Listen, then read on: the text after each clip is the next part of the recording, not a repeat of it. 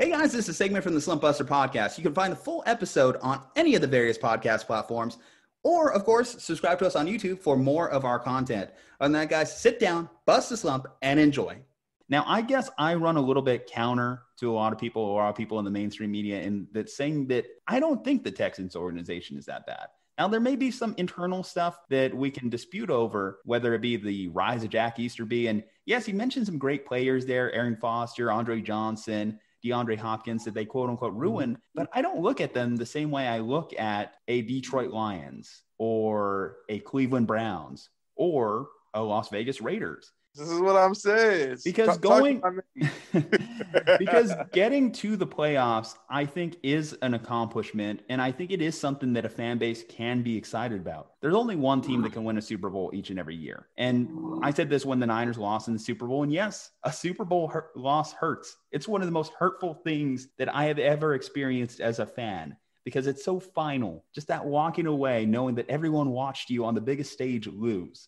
But the fact is that my Niners made it to the Super Bowl. A Bengals fan can't come up to me and talk trash about my team losing into the Super Bowl when they finished with a 2-14 record. And I think that when we talk about the hierarchy of the NFL, the hierarchy of bad organizations versus good organizations, I think that an organization that can consistently make it to the playoffs is in a better spot. That's why, actually, and I know this is controversial here, I thought Bill O'Brien was a good coach. What I will say about that is he was a good coach, but a bad GM. I think anytime you give a coach complete control of the roster, it just spells bad news. There's not a lot of organizations that have done well doing it. You could say Bill did well with it in New England, but the problem with the hoodie in New England was eventually his draft picks took over and Brady seemed to be steering the ship. And we'll get into that, I'm sure, when we get into the Super Bowl predictions here. But as far as Bill O'Brien, you look at his track record, what he was able to do also at Penn State, and the fact that even without Deshaun Watson, that team was making the playoffs. I think that that was a credit to him. Now that you fired Bill, now that you have Deshaun Watson pissed, now that you're in this position where you don't know who exactly is, and you got like the 10th coach, 20th coach, 30th coach in line for interviews,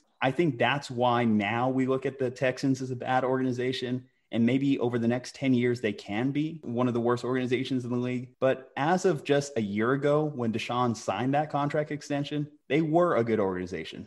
And to Kenny's point, I think the pushback is something that we're just having in society in general, right? It's no longer just good enough to get results. It's no longer good enough to just appear like everything is fine. Watson, he looks at the NBA and sees the player empowerment there, and he looks at his situation and he knows the past behaviors of how these other stars have been grinded down and washed out. And he doesn't want to be 29 games starting to show cracks. You know, now he just has to go wherever he can. Right now, he's 25 years old, and essentially there's at least 20 teams that could use him. So, hey, you know, if Carson Palmer could do it, you know, why can't I do it? People have called me Michael Jordan. You know, I don't want to waste away here. I don't want to give my best years to this organization because our values, you know, don't align. Well, would you say, though, if we're going to use the Michael Jordan comp, Michael was with the Bulls when they were a bad franchise, and then they ended up winning in his later part of his career as they continued to build, versus Deshaun, who would be leaving the organization when times got a little bit tough. People would say that's more LeBron-esque than Michael Jordan. And I'm not a huge Michael Jordan guy compared to the LeBron debate. That's been discussed for years. We've seen Skip and Shannon go at it for decades, and I am so tired of it. But I would at least say when we're using those comps, I would say Deshaun leaving at the first sign of distress in Houston sounds a little bit LeBron-like more than it sounds Michael Jordan-like to me. Jordan didn't like any coaching hires, right? But he couldn't say, I want out. It was just a totally different time versus LeBron. He could do that.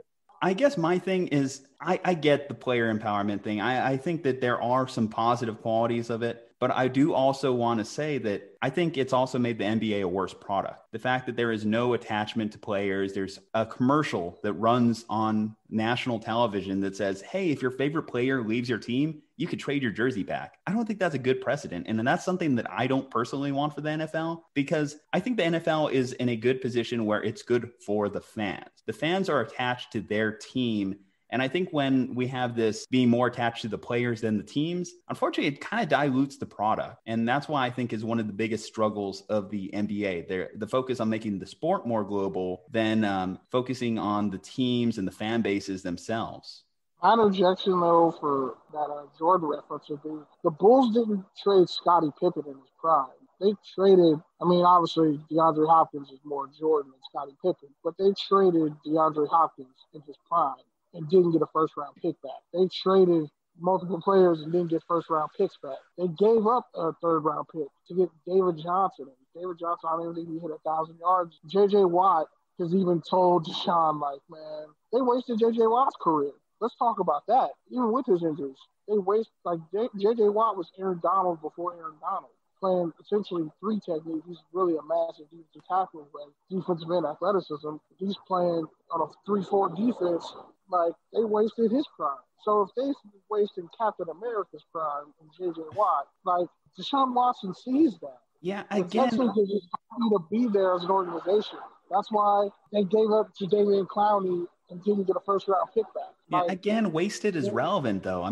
J.J. Watt has had opportunity to be in playoff games and compete. They were up 24 points on the Chiefs just last year. They could have been in the Super Bowl themselves. You could have made an argument that in the AFC Championship game, I could see them going over the Titans and being against San Francisco last year. I think the Niners would have crushed them personally myself, but that's because I have a bias. Yeah, but there's the other 6 times that the Texans made the playoffs, it was bad coaching calls by Bill O'Brien. Gary Kubiak fell short.